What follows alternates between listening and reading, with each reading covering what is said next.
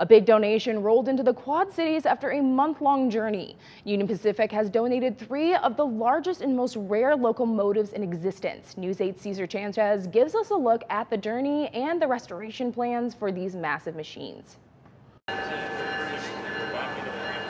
History on a journey across the country. And this locomotive has been stationary since 1968. These 3 locomotives have traveled 900 miles in a span of 9 days. It wouldn't have happened without a team.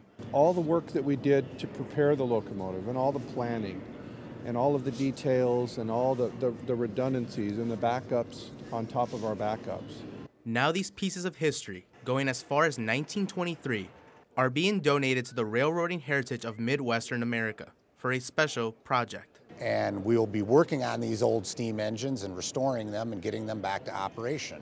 It will be several millions of dollars to restore these pieces of equipment back to their original operating condition. It's an effort to preserve history. It's important to preserve these artifacts as they're really what helped build our country. They hauled the freight from east to west, and they continue to do so on the Union Pacific Railroad today with modern diesels. And to continue the passion.